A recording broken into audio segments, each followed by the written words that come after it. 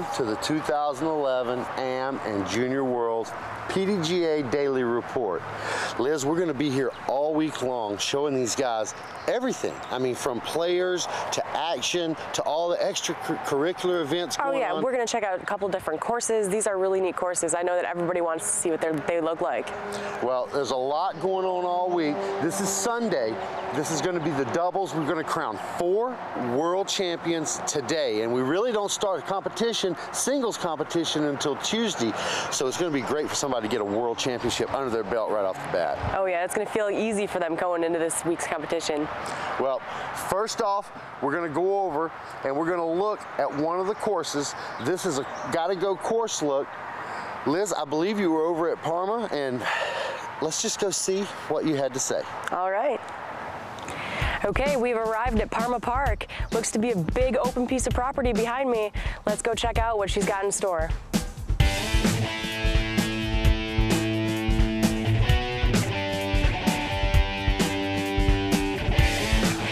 Opening hole at Parma is a challenging hole. It's 269 feet long. It's straight, however, players are going to have to avoid a large pond at the far part of the fairway. It's going to take all of 240 feet to clear the water's edge. Be careful because it's a very well-defined pond.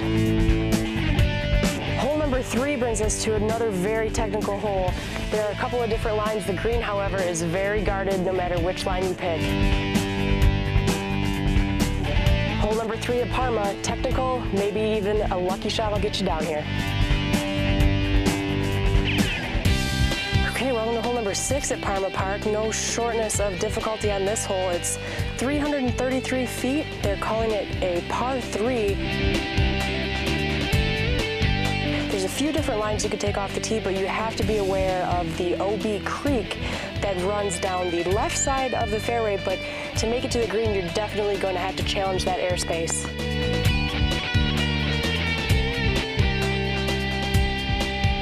Okay, we've reached hole number 9, a very beautiful hole. It is downhill, par 3.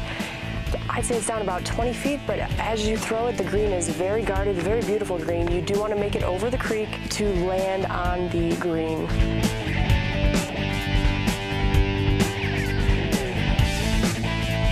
Hole number 10 at Parma, beautiful hole, back in the woods.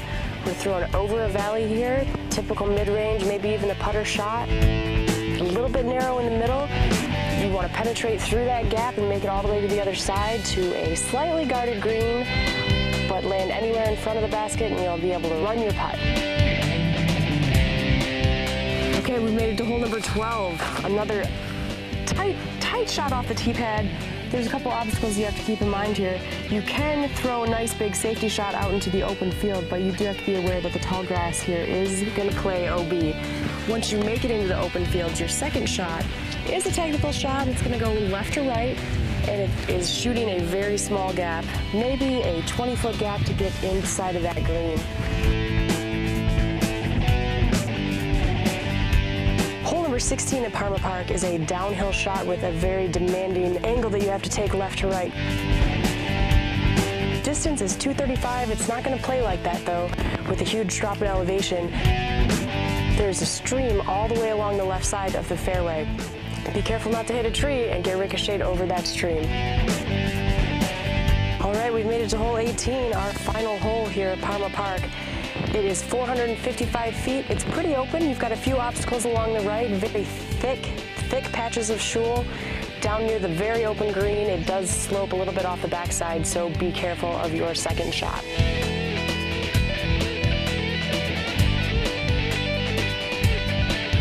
Okay, there it is. You have now seen Parma Park in Rochester, New York, one of the courses being used for the 2011 PDGA Amateur World Championships. This course has a little bit of everything. There's some really tight technical small holes. However, there's some tight technical long holes too. A few times you get to open up that arm, but more often than not, you're going to be faced with some challenging shots. Well, the 2011 AM and Junior Worlds have started here in Rochester, New York. Beautiful day for these guys to compete, Liz. Oh, absolutely. It's mild, it's temperate. I think everybody's out here to have a good time. Well, we started this morning over at Best Shot over at Basil Morella. And that was a really tight track. And lots of trees, technical. well, we'll see what happens, because this afternoon we had three, I believe, what they scored this morning, 3 groups? 3 groups scoring 7 down, shooting 49. Well, we're going to pick up the lead card and bring it home for you. We're on hole 16. They should be coming down the path now. This is the mixed doubles advanced division, and we'll see who the next world champions will be.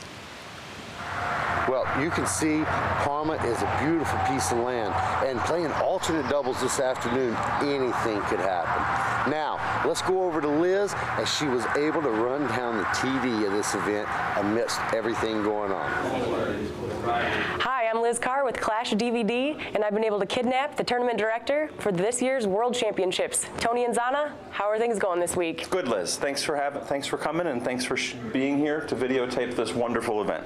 Awesome. Well, we're glad you're heading it up. It's a great thing that you're doing. How are things going? Are you kind of going crazy trying to get everything together? I am. I'm going crazy. It's been a whirlwind of events. I've lost all of my hair, and so I don't have any more hair to pull out. So we have to run with it as we are, and hopefully everything will run smoothly. You know, it seems like everybody's happy. Everybody's getting checked in right now. We're going to go through the progression of the week. I know players are all going to get a chance to experience different courses. Can you tell us a little bit about each course? Sure. We're using 6 courses here in Rochester. One of our highlight courses is our Chai course. That course was featured in the 1999 Pro World Championships finale. Now, that course changed names, didn't it? Yes, the course is still the Chai Disc Golf Course, but it is now in what they call Widener Park. Well, I've seen it. It is beautiful. What are some of the other courses out there?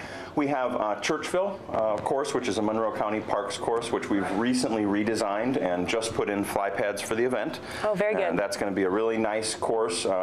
We have 4 or 5 rounds there this week.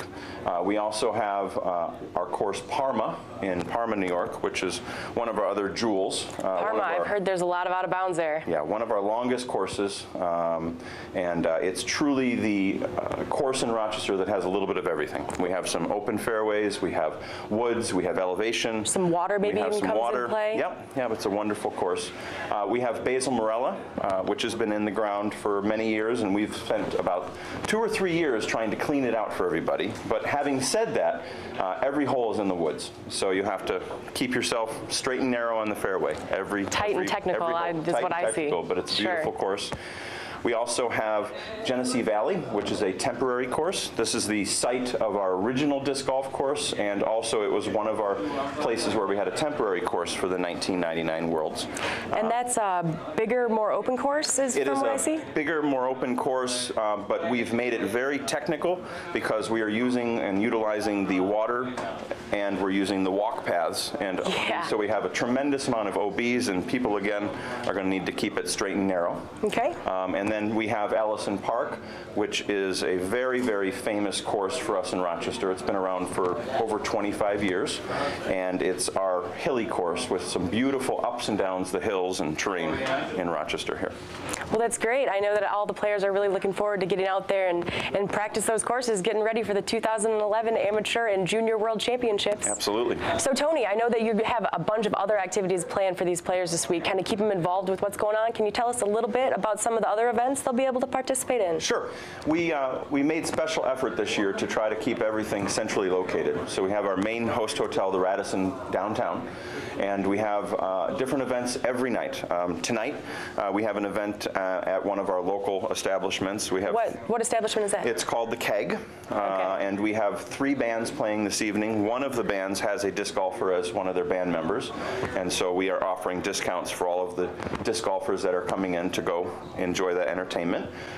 We have our field events tomorrow at Genesee Valley Park, and we are filled with events, both events that people signed up for, as well as some free special events sponsored by Vibram and Innova and Discraft. And all the players are welcome at these events. And all the players are welcome at spectators as well. And spectators. Oh, absolutely. very good, very good. So, is there anything else that you'd like to tell us about the field events? We have some special people helping us with the field events this year. 2 of my very good friends from Florida, Johnny McCray McCrae and Garrett Gerthy are here to help run the field events. Johnny McCrae is one of our top players in the world, sponsored by Gateway, is going to be running our putting contest at the field events, and he's also going to be having a putting clinic during the field event day. All right, so we've got a good putter to help us out. Absolutely, and then we have Garrett Gerthy here, who's going to be helping running the long distance competition and is also going to be running a long distance demonstration during the field events. Driving and putting, you got two of the best. Absolutely. Very grateful to have my friends here from Florida, top pros, taking their time out of their schedule to come and help with the Am Worlds with the amateurs. Absolutely. I know we're all really excited to see what they have to show us. Absolutely. I hear the Players Party is going to be amazing this year. Can you tell us about that? Yes, the Players Party is going to be at Frontier Field, our International League baseball stadium. We have the entire stadium Wow, the entire stadium. Yes, we're having a... Are we allowed to throw once we get inside? We are. We're going to be having a long distance demonstration, hopefully watching Garrett Gerthy throw from home plate out of center field. We also are going to have a couple different company-led competitions by Gateway and Discraft. Oh, very good. We have an hour-and-a-half buffet with barbecue, open bar for the first hour, and hopefully we're going to get a lot of people to come in and enjoy the player party. Oh, that'll be lots of fun. How about the final day, the final 9? The final 9 is at our course at MCC, Monroe Community College. This is actually a temporary 9-hole course that no one has seen, and we will be unveiling it Saturday morning. Oh, boy. It's not part of the traditional Monroe Community College course, which we're not using for the Worlds. But again, it's around the actual campus of Monroe Community College. Well, we can't wait. Well, it sounds like it'll be a good event for spectators to come and see this big open course. Absolutely. All right, are there any other events you'd like to mention? Yes, on Wednesday night, which is the Great Shuffle, when the pools are switched after the first 3 rounds of the event, we have a sponsor, Night Eyes, and we have another sponsor called the Stock Exchange, which is directly across the river from the hotel, and we're going to be setting up a Night Eyes mini golf course. Now, Night Eyes, what is that? Are we going to be able to see them at night? Yes, they're glow minis, and we're going to have mini golf baskets out there. Oh, very cool. And we're going to have a course set up from the hotel to the Stock Exchange, and they're going to have a whole bunch of events at the Stock Exchange for the disc golfers. On Thursday night, we have a local concert sponsored by Party in the Park, which is right down walking distance from the hotel. We have a band called Big Gigantic from Colorado that's going to be playing, and we're going to be having a booth, and we're going to be sponsored there at the Party in the Park. We also have, at the end of the field events, Steve Dodge from Vibram is going to be putting on a promotion, and he's going to be having a little pizza party after his promotion. Well, all right, Mr. Tony Inzana, director of your 2011 PDGA Amateur and Junior World Championships here in Rochester, New York. I think it's time you better get back to work. They're going to be lost without you. Yes, thank you, Liz. I appreciate it. We appreciate your time. Thank you. All right, I'm Liz with Clash DVD. Make sure you watch us all week long on the pdga.com for daily updates and coverage. Thank you. Okay, let's go check out some action from this morning's round at Basil Park with our juniors. Well, we're going to pick up the lead card and bring it home for you. We're on hole 16. They should be coming down the path now. This is the mixed doubles advanced division, and we'll see who the next world champions will be.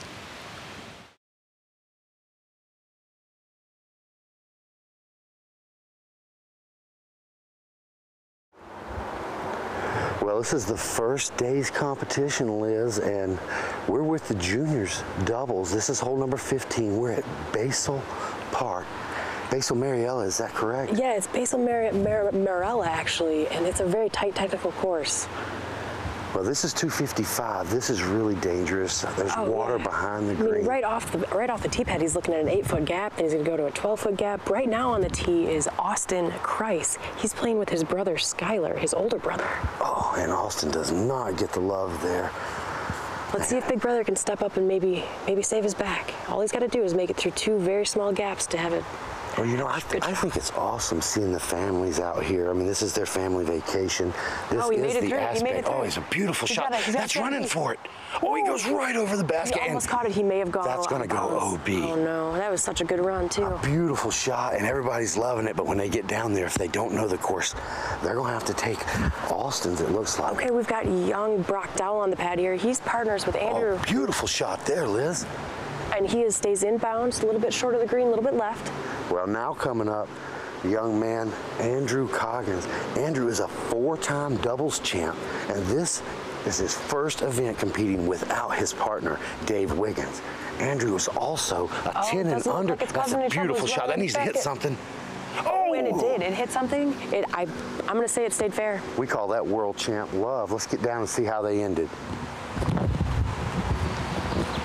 It's okay. It's good. Well, here's Austin now. This is for a big birdie in Captain's Choice doubles. Oh, a little bit high, but he's going to allow his older brother to really make that putt confidently and give it a good run. Well, I mean, that was... I mean, he's standing just outside the circle's edge. It's not an easy putt. Well, that was an ace run, though. I mean, he almost hit the flag. Oh, it looks like they had a tree to contend with, too.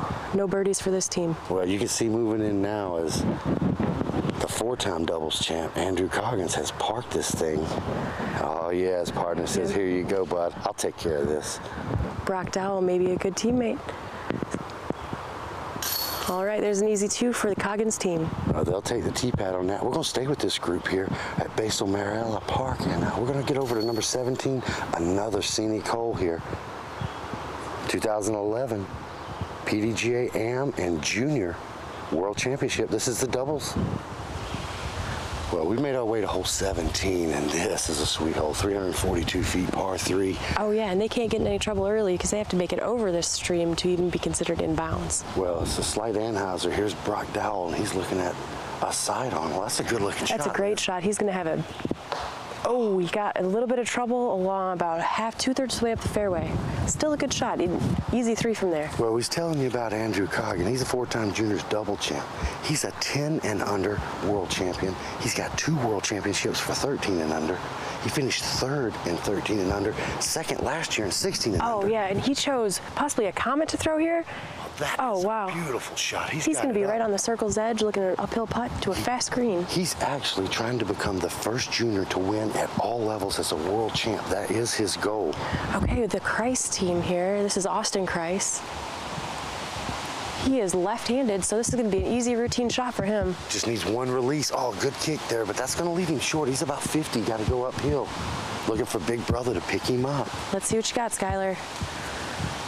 And Skylar almost ace 16.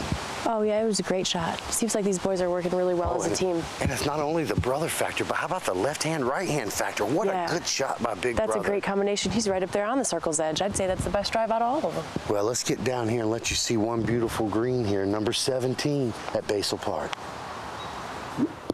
Okay, we've got everybody stepping up to the greens here. It looks like Coggins and Dowell are out. Well, he's about 5 feet behind that 10-meter circle, and he's uphill. This is a challenging putt. Fast green, too. Oh, sit down. He is lucky to stay safe. Now his partner can really give it a run. Well, I was hoping his last 2 putts had been high, hoping he'd make that adjustment with the hill, but this is a steep hill. And now we'll see if Austin can pick up Big Brother's drive.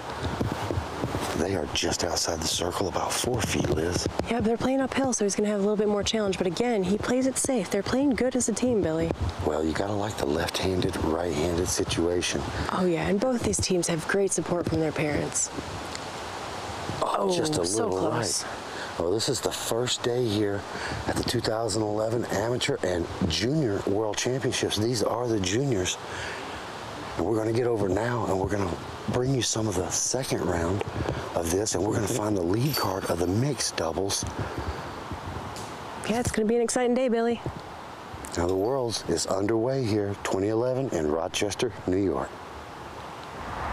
Well, you can see those little guys are intense. And man, they've got skills, Liz. Oh, absolutely, Billy. They're really fun to watch, too. Well, I don't know how many world championships these guys are planning on getting, but between them, they've got like 8 or 9 already, and they're playing 16 and under. We should have asked them. I'm going to guess those guys are maybe 13 or so. If that, yeah. They've got plenty of time to stick it with this sport and gain some more world championship love. Well, we'll let you know what happens with the juniors. There's also 13 and under, 16 and under, which you saw some of, and 19 and under out there competing. Now, before we get back to some live action, thanks to Voodoo, we were able to get by the tournament hotel today, the Radisson, a beautiful place where everybody is having a ball.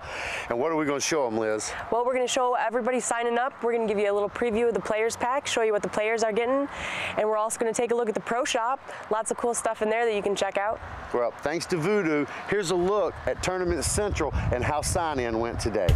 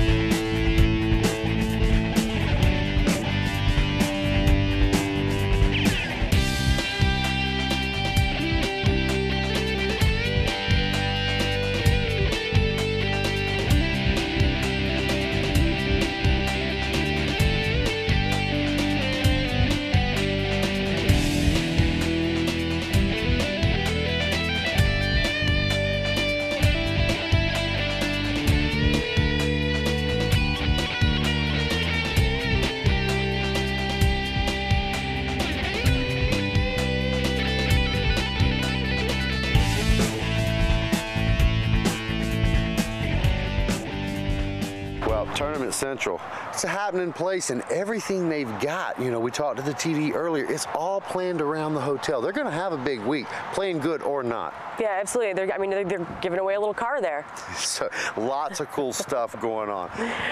All right, you can feel the intensity build this week as we start crowning world champions. Now we're going to bring you something special. Let's go to the Clash DVD, meet the players. Hi, I'm Mickey Welling from Rochester, New York. Our PDGA numbers 27732.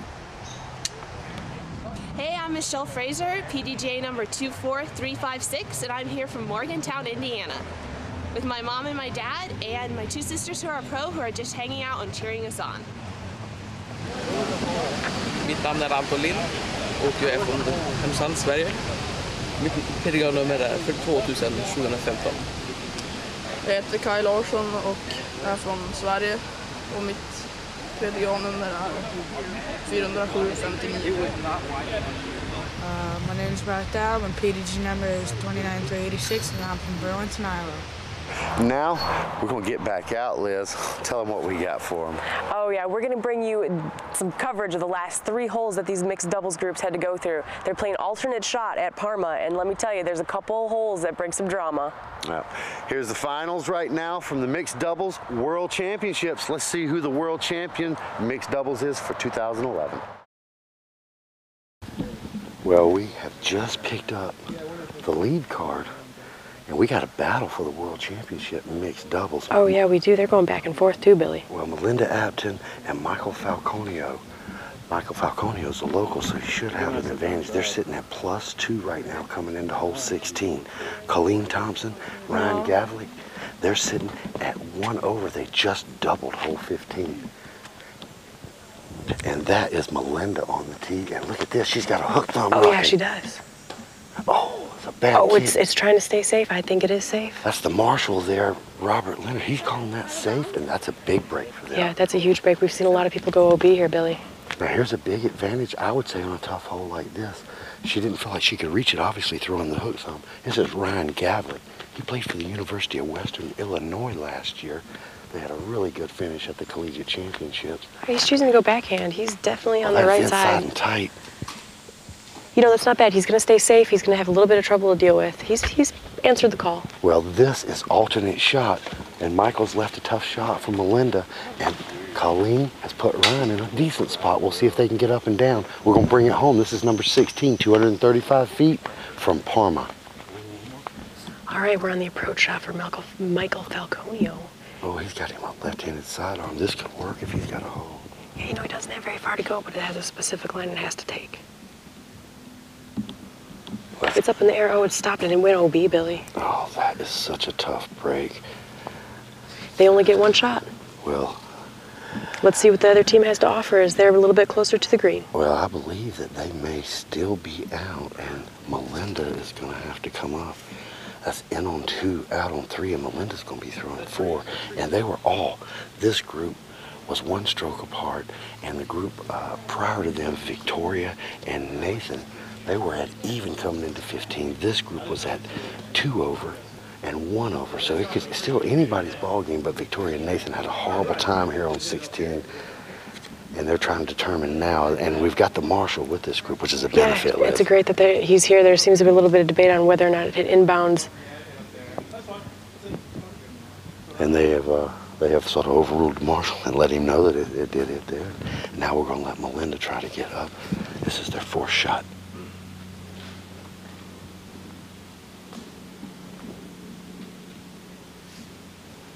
Okay, routine shot. It looks like she's playing it safe and well done. They'll card a 5. Now we'll get around for Ryan and Colleen's shot.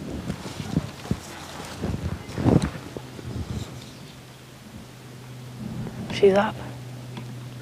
Great shot. Easily played for a 3. Well, that's going to give them a distinct advantage. They're going to stay at 1 over, and I believe they're going to have as much as a 2-stroke lead here with 2 to go.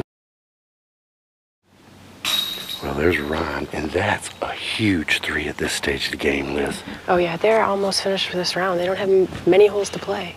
Well, they had just doubled the hole before, felt horrible coming in here. And Michael and Melinda were only 2 over coming in here. That 5's going to send them to 4 over, and that is a huge part for Ryan and Colleen. They're going to stay 1 over. That's a 3-stroke advantage with 2 to go, and we know that Victoria and Nathan had some troubles. We're going to get around now to hole 17. Well, here's Colleen on the tee. This is hole number 17, Billy. It's a par 3, 245 feet. Well, that's a good-looking shot, Liz. Looks like it caught a little bit of brush, but it's still going to work out good. I believe she's still in the fairway. Well, they should be able to get up and down as long as Ryan can throw a shot that'll sit, get them another par, and that's how they're going to win this thing, is to par out. Yeah, you bet, Billy. Melinda Apton's on the pad now. She sends one up in the air.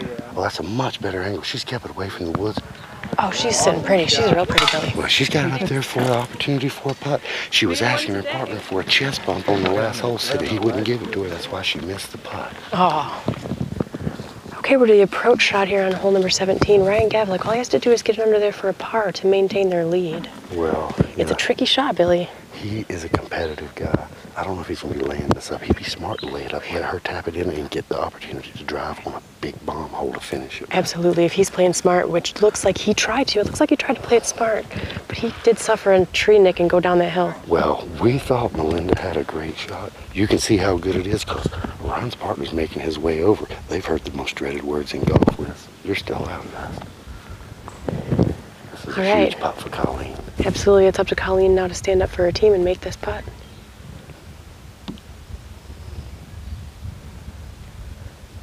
These two working well as a pair. That is a huge putt right there, and that 3 could give them the victory. There's 1 hole to go, and they've got a distinct advantage with Ryan going on the tee, and now with Michael coming in to tap in this beautiful drive by Melinda. She's going to tee on the next hole, and this is a 455-foot par 3 on flat ground. A distinct advantage, I'd say, for Ryan. Look at that drive, would you? Wow, that is a great shot by Melinda. That team taking a huge sigh of relief as they can step into the next hole. Well, we're going to try to follow them up the hill and get to 18. Well, Liz, this is the closing hole, and it is one tough battle all day long. Oh, yeah, this hole is 455 feet, and there are these huge patches of very punishing rough, Billy. There's thorns and prickers, trees, everything. Well, I believe you call it shul back home. That's where the term originated. And a distinct advantage again for Ryan to be on the tee, just to try to get them down. If they can get a 3 here, they're going to win the World Mixed Doubles Championship right here at Palmer Park on the first day of the competition. It's nice to get a World Championship under your belt before singles competition begins. Oh, absolutely. There's only so many people that want this to happen. Well, you know, this drive is going to demand, I seen Ryan thinking about a roller, and that is a high-risk shot, because if you get in some of this shul, it could take 2 shots just to get out, and you're only trying to go about 15 feet. Oh, yeah, and then you don't give your partner a chance to perform either then, Billy. Well, he's going to weigh it up. A simple air shot here of about 300 feet. His partner has got plenty of distance. She'd be able to get up and down, and they could take the par. But we'll see. He may not know exactly how far ahead he is. He's worried about this group in front. They all came off of Basil Morella at 7 under par. So they're not exactly sure what's going up there. Who's that, Michael? Oh, well, looky on the tee now. After one incredible drive by Melinda Apton on that last hole, Liz. Oh, yeah, she's got to have some confidence walking into this drive. I don't think she has anything to worry about. Well, now, it's a super long hole, but she's obviously got the distance that she just pimped that 245-foot hole. Oh, yeah, and the important goal here is to keep it out of the shul. If you can get it anywhere, if you can get it 2/3 of the way down the fairway, if you're out of the shul, you're sitting pretty for your approach. Well, they're down by 2. I say that they've got the distinct advantage, but if she puts it smart and in the fairway, and then Ryan does try that roller, all Michael's got to do is put it up there for the par, and we could have a huge 2-stroke swing right here. These are incredible finishing holes here at Palmer Park. It looks like Melinda's ready. All right, here it comes. Oh, she has It's got a lot of speed on it. Oh, and it hits the second pile of shul, and it stayed inside that shul. That is not good, Liz. We looked at that, and that is very dense. And let's see what Ryan's going to do. And he looks like he's lining up for that roller, Billy. This is a very dangerous shot. This is dangerous. He should be realizing that his teammate just threw into a large pile of shul. For his competitor. It's a good-looking move, though. I'm liking it right now, Liz. This might just work out. It's staying in the middle. Well, that grass is slowing it down enough. I don't think it's going to be able to get back over to the shul. And can you say center cut, Liz? I tell you, and it's still going, Billy. Absolutely beautiful. What does Billy know? Talk about getting jiggy with it. How about just dropping the hammer down and just closing the door? That's Ryan Gavlett with a huge roller. And that's a good chance right there for Colleen to throw it under the basket and give themselves a world title. All right, Michael Falconio here. He's got a tough shot. I mean, he has to go for it if he wants any chance at winning this thing. Well, or even pushing a playoff or getting anything back. But there's nothing to go for. I mean, he can come out and look. He's in there at a point to where he's going to try and articulate it down the fairway. His best bet would be to come out and maybe try to get about 40 feet. This is another scary shot. He's got a little bit, and he might even be considered putting it on the ground. But there's nothing left. This is their last hole. They're down only by 2. And that's he sends a big roller up. Looks like a... That's a great shot from out of there. That's a great shot out of there, absolutely. It's just going to go in front of the other team's drive, but that's incredible. Well, Melinda will have an opportunity at a bomb putt, and that is a great job by a local of knowing the shul. Okay, here we go. Colleen Thompson here. All she has to do is play safe. She doesn't have to run this. Just put it right under the basket. Wow. This is off of Ryan's amazing roller drive. And that's exactly what she's done. She's left him about a 13-footer, and I believe that will secure the World Championship, as Victoria and Nathan had a horrible time on hole number 16, took a 7, and they did card this, but that got them to 4 over, and it's just not going to be enough, as they're going to end up at 1 over, Colleen and Ryan. Melinda Apton now after a great out-of-trouble shot. This would be an incredible 3, Liz. It's up in the air. It's got a chance. Oh, just missed it. Good bid, though. And looks like... All right, Ryan Gavlick's got a little tap-in putt, and maybe he can have himself a world title. Well, we believe he's going to win that world title.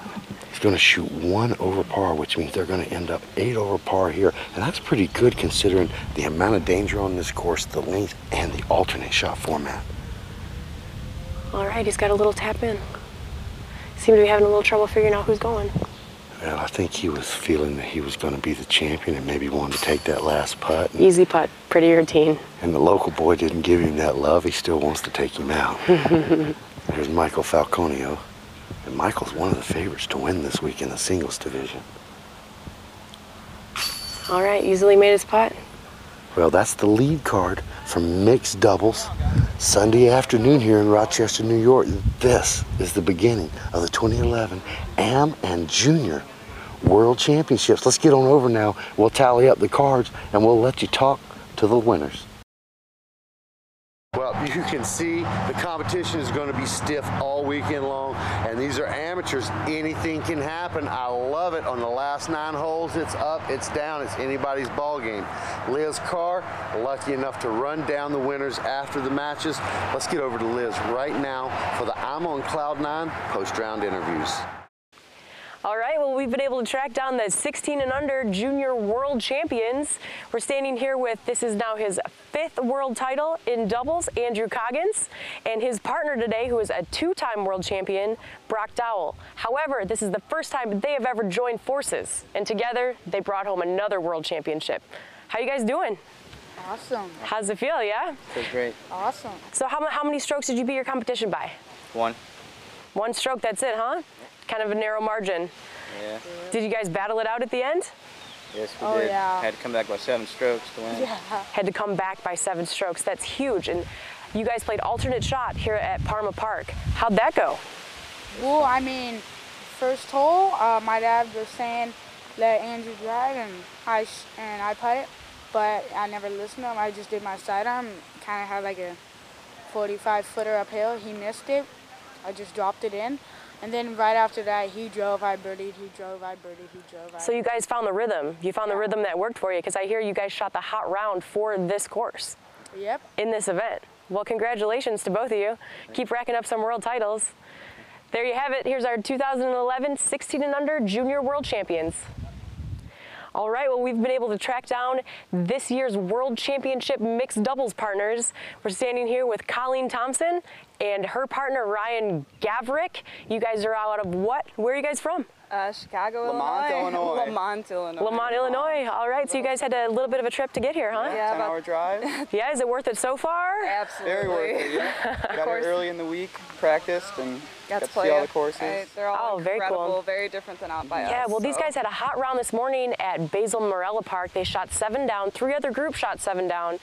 But you guys were able to hold it all the way through this course. Yeah, What did you think of this course? Did you guys find trouble? It's brutal. It's tough. Alternate shots a lot different as well, because it's like, if I got to drive, I mean. Yeah, did you feel a lot of pressure with the alternate shot? Absolutely, definitely, because it comes up to the putt. It's like you don't have another shot behind you, so it's kind of just like, all right, got to pull this together and make it work. So. Yeah, and 2 people to disappoint in alternate Right. absolutely. Yeah. So coming down the stretch here on hole 15, you guys doubled that hole, double bogeyed that hole. Yeah. Yeah. Were you guys getting nervous at that point? Yeah, a little Yeah, bit. we were a little nervous. We knew we were 1 off of the lead, and then we doubled that, so. Yeah, and you had it's kinda guys on the nerve-wracking. second card to worry about too. Right, very nerve-wracking. We knew what they had on the second cards. We were just like, we had no idea what they were at, so we were kind of a little shaky there. Okay, so you guys were able to come back, and your strategy coming into the other holes after doubling. Just clear it out of your head, clear every other hole out of your head, every other shot that you've taken out of your head, because this is all that matters right now. It's just Play it stay safe, confident, play it safe. up. Play Our safe, get your threes. Exactly. See what happens in the scorecard. Right. Yeah. All right, Just well, like, don't go for the deuce. I'm like, all right. play safe. Keep Right, it. Keep the world championship. All right, guys. Well, you are the world champions. Congratulations, and thanks for very coming to much. Rochester, New York. Absolutely. Thank you very much.